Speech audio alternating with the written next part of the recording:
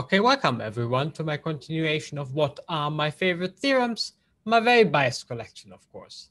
Today, some classic theorem in, let's say, plane geometry, not really, but classical geometry, from roughly 750-ish, which is very surprising. So it looks very old. I mean, 750, that's 250 years ago-ish. So that looks very old, but actually it's something that the old Greeks could have known in some sense. In some sense, not, because there's also a higher dimensional version, which I'm not going to show you, just because, well, I can't illustrate higher dimensional pictures. My only reason not to do it. But the plane geometry version is something the Greeks might have could have discovered quite a while ago. And the old Greeks is, of course, then 2,000 years or so. So 250 compared to 2,000 might not be so much anymore, right? But kind of the point is that although it looks very innocent, there are some slight mild technicalities. I wouldn't even call them technicalities. I just call them technicalities. I shouldn't call them technicalities. Some very modern mathematics involved in some sense, which of course most of you probably know, like complex numbers or projective geometry. And that's something that was not really present in Greek geometry, old Euclidean geometry. So maybe that's not really surprising in hindsight that this theorem is relatively new compared to what it's actually saying. But well, it doesn't really matter. Nevertheless, it's a really beautiful theorem. It's definitely on my list, and it's about intersections, as we will see. So I should warn you here, there's also a Bézout lemma. So we're going to talk about the Bézout theorem and also a Bézout lemma, which you might know from kind of elementary number theory. That's not what I'm going to explain. It's really geometry. There will be some very, very nice pictures. And we can get started with some very, very easy geometry with lines. So the easiest geometry I can imagine, two lines, and I would like to count the number of the intersections. So as you can see here in my picture, my two lines intersect in this one point. And instead of saying lines, I will say degree 1 curves and degree 1 curves. So I would like to count intersection of a degree A curve and a degree B curve in general. In this case, A is 1 and B is also 1. So degree 1 curve and degree 1 curve. So well, here are some explicit equations, but kind of you could think of kind of general line equations. So I have two lines, and you wonder in how many points actually can two lines intersect, right? A very, very classical problem of Euclidean geometry, and all of you kind of know the answer. There should be exactly 1 point of intersection, right? So here's 1. And what I would highlight here is that 1 is actually equal to, now surprise, surprise, 1 is equal to 1 times 1. Why do I write 1 is equal to 1 times 1? Well, we'll see. I will continue writing something is equal to something times something. So F is equal to A times B. You will see. Anyway, so here you have 1 point of intersections. So those degree 1 curves, which is just lines, they intersect in 1 point. I should say generically intersect for the following reasons. Well, you can imagine you have a line, and you have exactly the same line lying right on top of it. That's not a generic intersection. I don't care about those. But generically, kind of a line and a line intersect in 1 point. And yeah, that's well known, right? You know that. Well, not quite, you might say. There is this funny game of having a line and a line that runs in parallel. And that's maybe why the Greeks in the end weren't able to discover the theorem that I'm going to explain. Because actually, in order to make the theorem work, you would like to add a point at infinity. Somewhere at infinity, parallel lines will meet. If you have never seen this before, it doesn't really matter. It's kind of a little technical glitch here. But everything I'm going to explain is actually in projective geometry and not in classical Euclidean geometry, which might be really, as I said, one of the main reasons why the Greeks never discovered the theorem. So if you don't care about projective geometry, you care about real geometry, then there will be not an equality, but a bound, which is still pretty cool anyway. But let's forget that. Let's really ignore that detail, just a stupid detail. Well, stupid in huge quotation marks, of course. So really, let's ignore it. And let's just say two lines always intersect generically in 1 point. And well, that's fine, right? That's nice. We know that for a long time. So let's keep on going by increasing the degree, right? So the next would be probably degree 1 and 2. So degree 1 curve is still my line here. given by an explicit equation, in case you want to read it. And what is a degree 2 curve? Well, there are quite a few degree 2 curves. An example of a degree 2 curve would be a circle. So here's a circle. Obviously, this is a circle given by this equation in this case. And that's certainly a degree 2 curve. And in how many points do they intersect? Let's think about it for a second. Well, generically, they should intersect in 2 points. And I will make this clear in a second. So as you can see, here's a point. Here's a point. So generically, they should intersect in 2 points. And 2, by chance, is 1 times 2, right? So it's kind of the same pattern here. 1 times 2. And before, it was 1 times 1, right? So 1 was 1 times 1. Okay. That looks very promising. Maybe it's just they intersect in degree times degree. That's kind of the punchline I'm going to get here too. And it's kind of the same pattern. So in order to really make it work, you need to extend Greek geometry. Again, the good reason why the Greeks probably didn't discover the theorem, but it took until, as I said, 1750-ish to be discovered by named mathematician Bézout.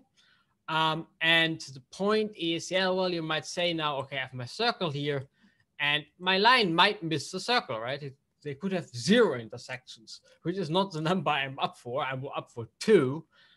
How can I correct that they have 0 intersections? Well, it turns out that the correct way of doing this is to get to the correct number field, to the correct in huge quotation marks. So over C, that's something I can't illustrate and we usually can't see. So this is a real picture. So I only can draw real pictures. In R2, you should go to C, and in C, actually, they really would intersect twice again, right? So in C, you can get rid of those flaw that they have no intersection. Again, if you like a real picture, the only one I can illustrate, I'm very sorry for that. I can't draw really complex pictures, at least not in this dimension. It gets too high dimensional. So complex numbers have the problem that they get too high dimensional too quickly. Anyway, I can draw real pictures. In the real picture, it looks like my wannabe equation, number of intersections is degree times degree, is not quite right. But actually, that's just because my picture is bad, and I should draw a complex picture, which I sadly can't. Well, whatever.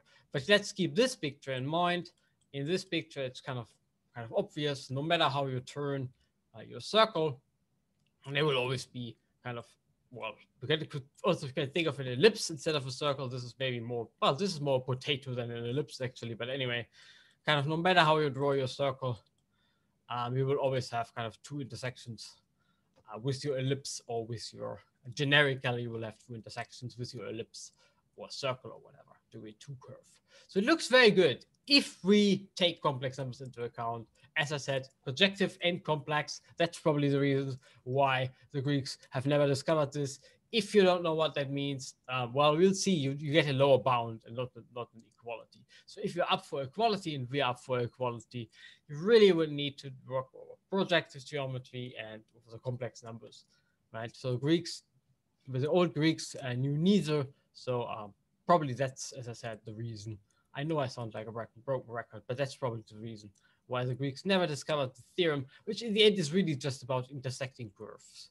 A very nice formula for an intersection point of curves. Well, we're almost there, so let's do degree 2 and degree 2.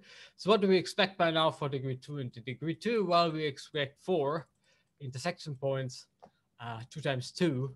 And here in my little picture with those degree 2 curves, so it's still the circle, and I took this degree 2 curve. So the degree 2 curve basically is something like a circle, an ellipse, a hyperbola, or parabola.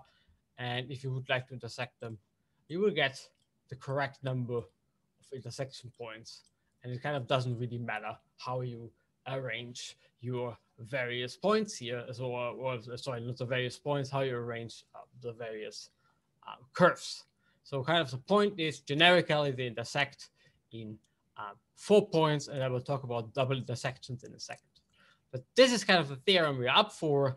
And at this stage, you might want to do whatever, degree 3 and degree 2 to convince yourself or whatever, and it will work out, which is pretty nice. And the theorem is kind of a very nice theorem of how curves intersect. So we have projective curves. Well, we need this projective. Remember my example of the 2 parallel lines that do not intersect. Projectively, that's no problem.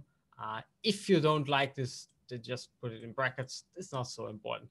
But anyway, so generically, those curves of degree x and degree y intersect exactly given by the product.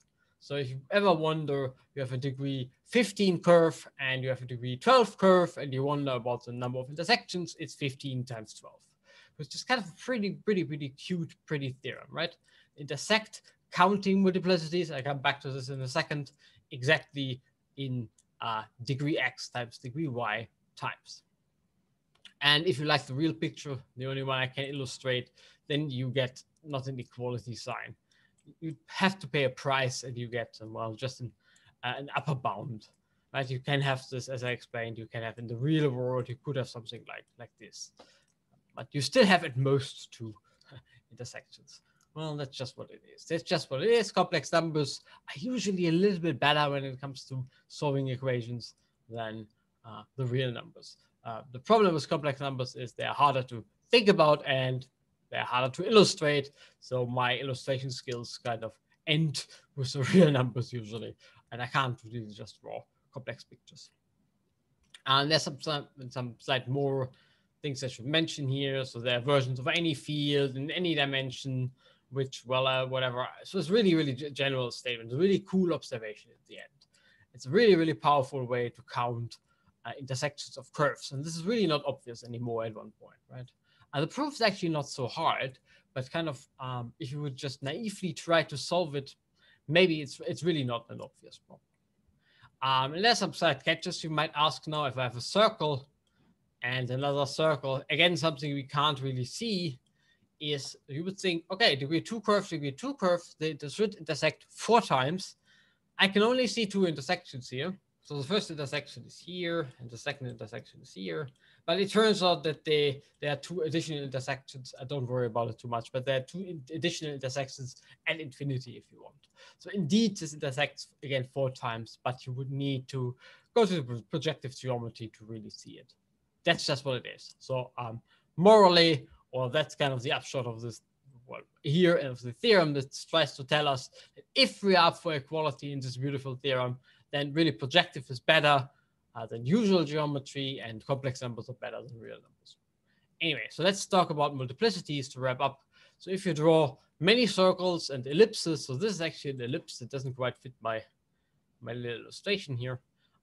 So these are the ways ellipses could intersect, except the one that I just showed you with the points at infinity. So you always want 4, and there are some many ways to get 4. In this case, kind of 4 ways to get 4.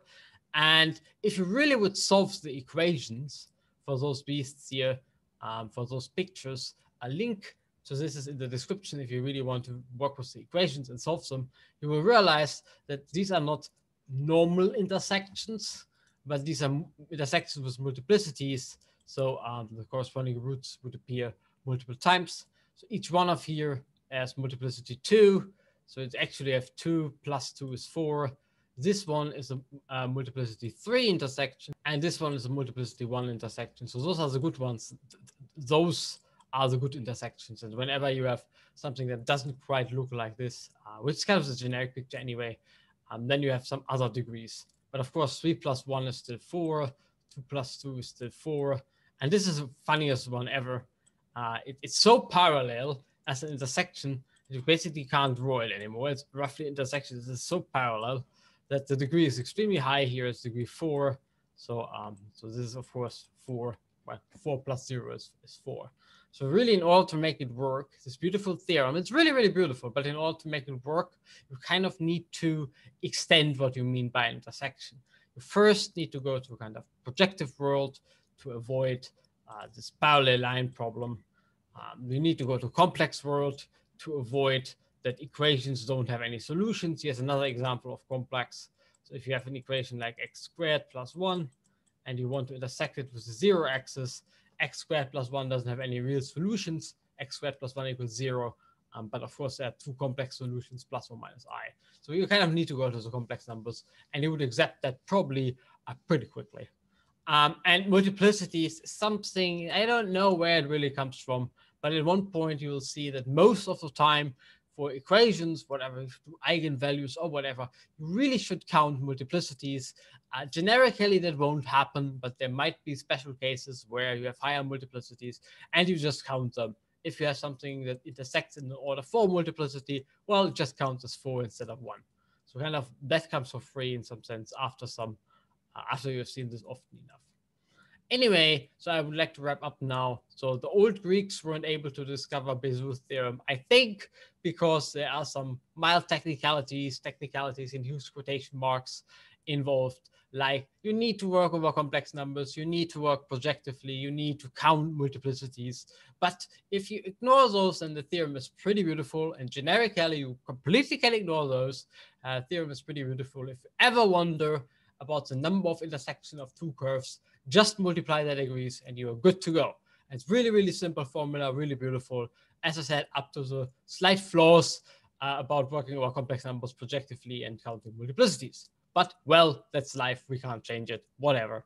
So let me just wrap up and say thank you very much for watching. I hope you enjoyed the video, and I also hope to see you next time.